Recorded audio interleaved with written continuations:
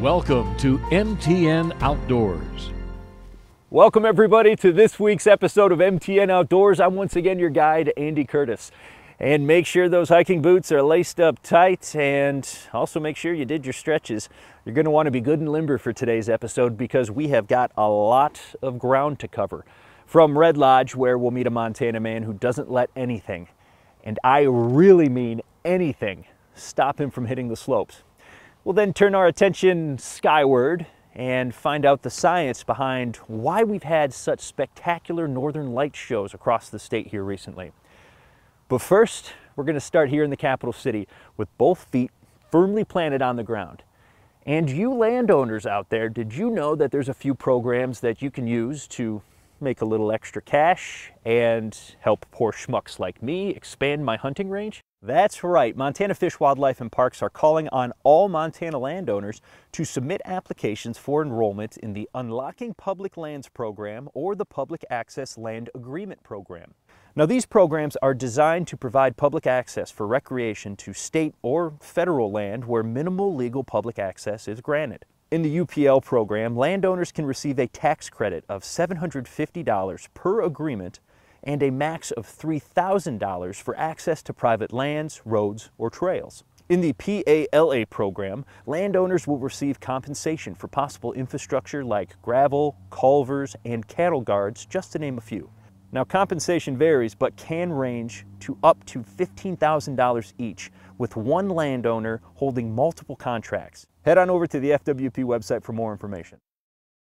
And there are other programs out there if that one doesn't exactly float your boat. Or should I say, cross your cattle guard.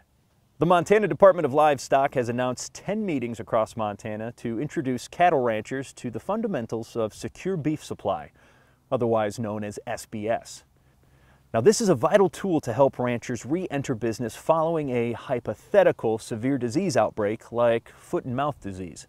The plans have a specific outline of measures that ranchers can employ to minimize the risk of contracting or spreading a disease.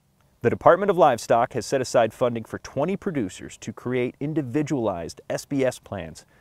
And for questions on this or how to sign up, you can check out the link on our website, ktvh.com, for more information.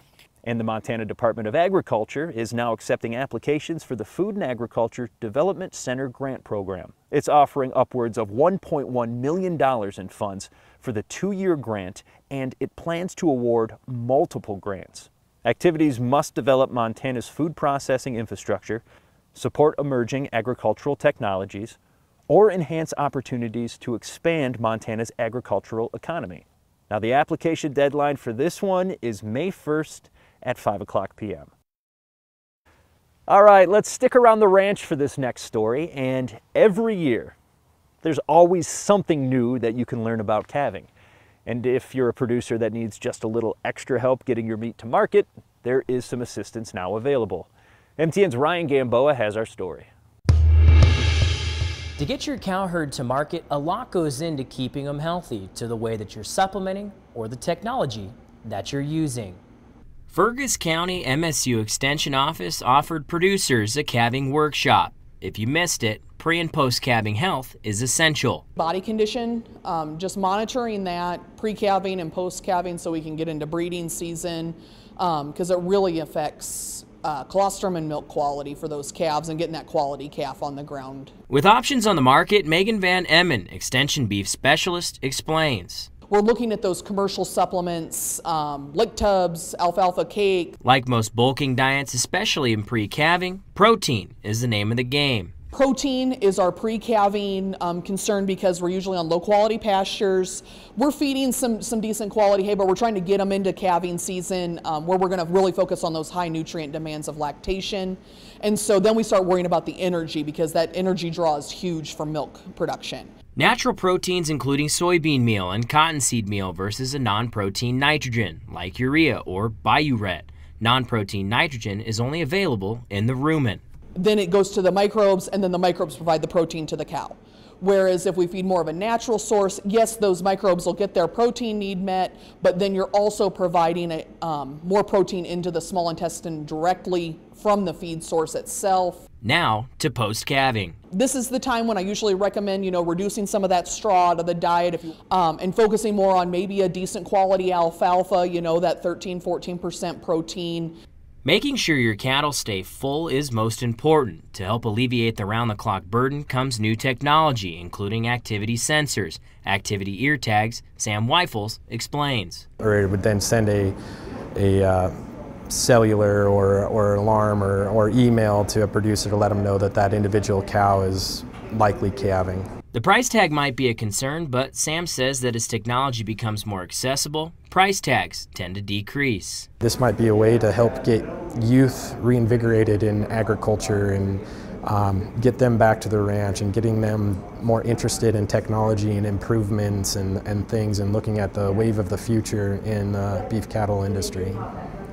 For more information or resources from the MSU Extension Office, you can visit this link on our website. In Lewistown, Ryan Gamboa, MTN News. And since we're talking about being outside in our national parks, hiking, sightseeing in general, this is a perfect time to shift gears and move on over to our MTN Outdoors Trivia Question of the Week. And for this one, I had to get a little help from the Montana Department of Ag, because this question involves something that we should all know a lot more about, but honestly, probably very few of us do. So here we go. Which of these weeds are considered noxious and abundant by the state of Montana? Is it A, white prairie clover, B, spotted knapweed, or C, Lewis flax? Now this is another real head scratcher this week, so I don't blame you if you need to try and Google it real quick, but think about it, really let that idea grow on you as you enjoy these great commercials, and we'll have your answer when we come back. We now return to MTN Outdoors. Welcome back, everybody. Now, before the break, I asked you this week's MTN Outdoors trivia question, and I don't blame you if you had to Google it. It's a tough one, a little tougher than last week's, but I'll make it up to you and ask a real easy one next week. But until then, if you need to see it one more time, here it is. Which of these weeds are considered noxious and abundant by the state of Montana? Is it A, white prairie clover, B, spotted knapweed, or C, Lewis flax? Like I said, this is a hard one, so no shame in getting it wrong this week. Just think of it as a learning opportunity. And if you answered B, spotted knapweed, then you know your noxious weeds. Montana has 36 state-listed noxious weed species that can be found on about 8.2 million acres of the Treasure State. Now, these non-native species impact wildlife habitat by competing for space, nutrients, and water with our native plants, which could cause problems for the biodiversity of our ecosystems. So, that's not good at all. Now, if you want a good resource for noxious weed identification, check out the Montana Department of Agriculture's website. Stopping the spread of noxious weeds here in Montana is an uphill battle for sure. But some people really love uphill battles, especially if it leads to a little downhill fun. MTN's Casey Conlon introduces us to one of those people in Red Lodge.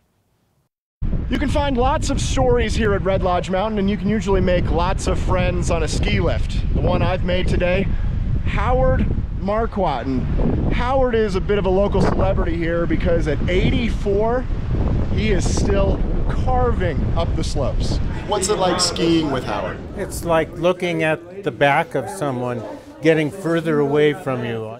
For almost 20 years, Howard Marquardt has been teaching this group of diehard skiers a thing or two. We skied fast. He was always first one down the mountain. He's 16 years older than me, and I still have not beat him on a race yet. There we go. Howard has a little edge. He's been skiing longer than most have been alive. 73 years. That's all? That's all. He's been an expert for almost all of them, first skiing in college, then racing for most of his adult life. He's usually near the front of the pack in the Red Lodge Town Series on Fridays. But he wasn't this day because he's working his way back from a small setback. And then I have, that's an inner socket. I had a benign tumor in the talus bone of my right ankle, and it turned malignant, so the only option was to amputate in the boot and the foot. Howard had his lower right leg amputated on April 22nd last year. His first question afterwards, how long after did you ask, well, can I still ski? Immediately. He got his first prosthesis on July 8th and was riding a bike 4 days later. But that was just a warm-up. Ski season usually starts the day after Thanksgiving, so when did Howard first give it a go? The day after Thanksgiving. From day one, even with the tumor, he's always said he will always ski. So there was no question. When I heard what he was dealing with, it was like, he's going to come out of this and he'll still be racing. I had no doubt in my mind. We're still going to try to carry speed. Howard is still figuring out how to navigate this new feeling, or lack of feeling. I have a tough time initiating a left-hand turn because I don't have as much feel in my right leg. Woo-hoo! You did great. My next challenge is to get back on a race ski. But even now, anybody would have a tough time keeping up.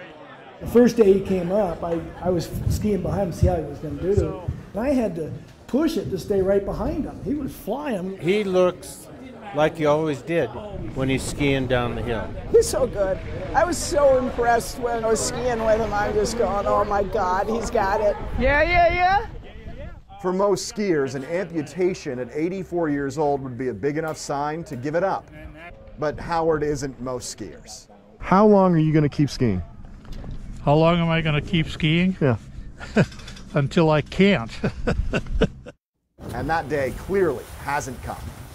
In Red Lodge, Casey Conley, MTN News.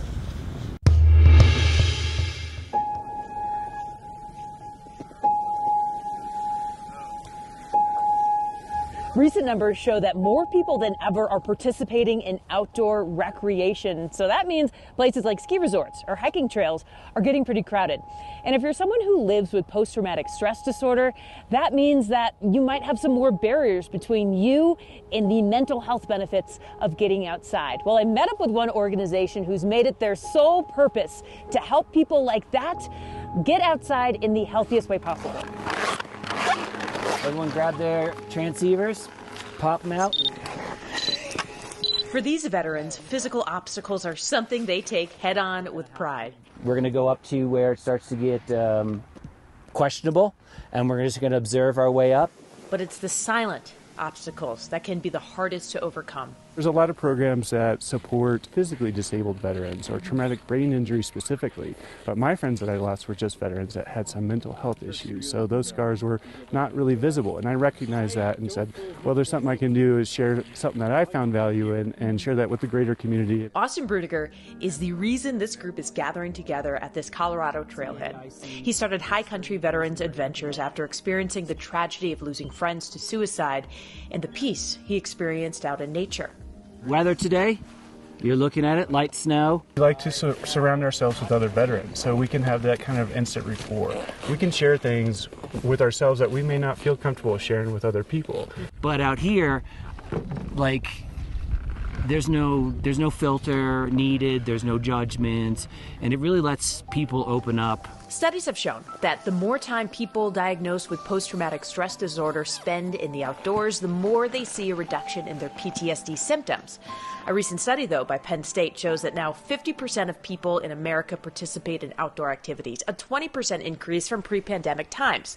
While this means more people are getting more mental health benefits, crowded parks and expensive equipment can mean more barriers for people like veterans or others with PTSD exist. We've essentially removed the obstacles that prevent a veteran from coming out and enjoying these events. Austin's group moves some of those barriers by lending out equipment and providing avalanche training so veterans can access the pure wilderness of America's backcountry safely. But whatever you need, we'll help you get it, whether it's short-term or long-term. So the gear, the space, the knowledge, the safety, we have that covered. We just need you to make contact and show up. Veteran Zach Whitmore found the group serendipitously a few years ago and says the ability to get outside with very few barriers has been life-changing.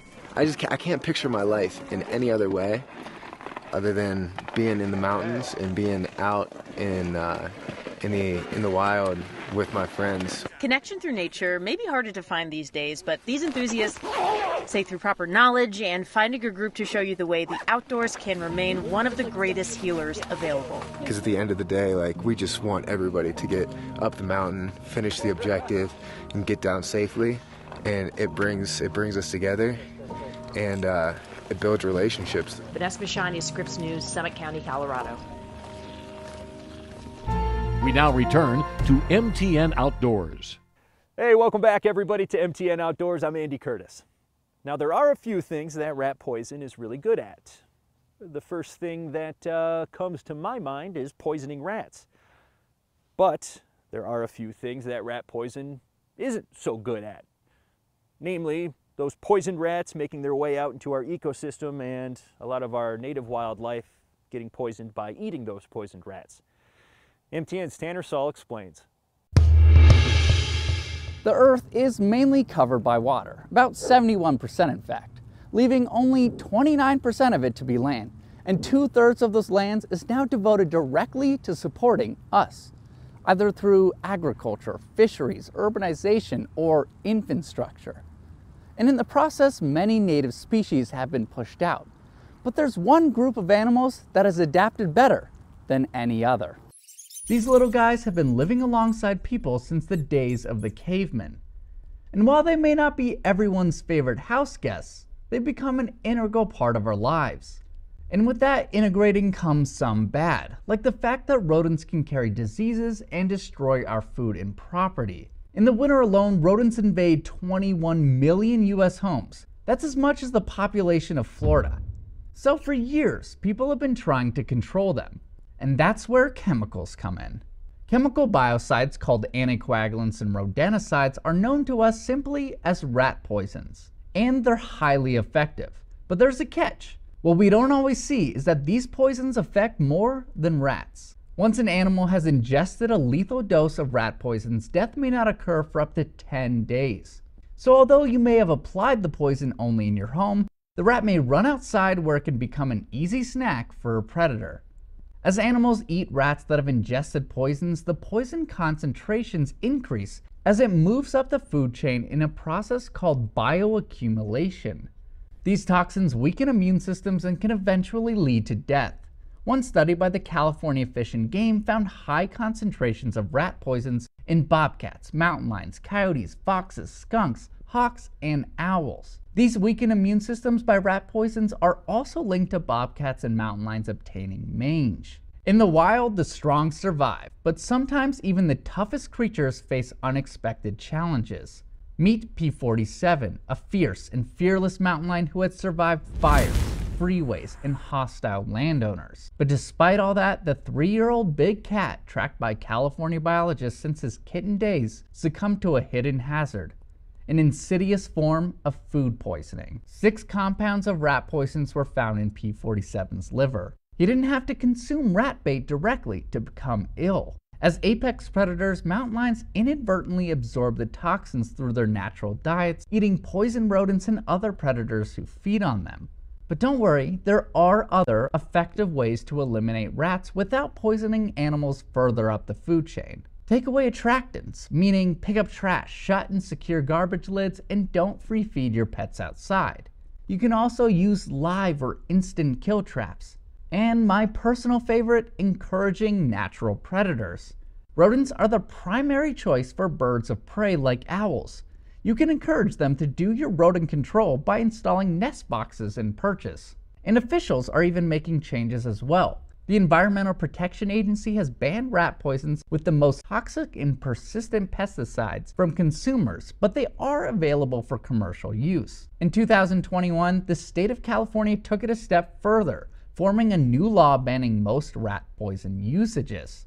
So the next time you see a rat or mouse scurrying across the street, it may serve as a reminder of the delicate balance we need to strike between controlling pests and protecting our environment. Tanner Saul, Scripps News. Well, can't see much now because of the clouds and snow, but we are big sky country for a reason. And recently we were treated to quite the spectacle in the night sky with a great viewing of the northern lights. But why did we get such a good front row seat? MTN's Eric Johnson explains.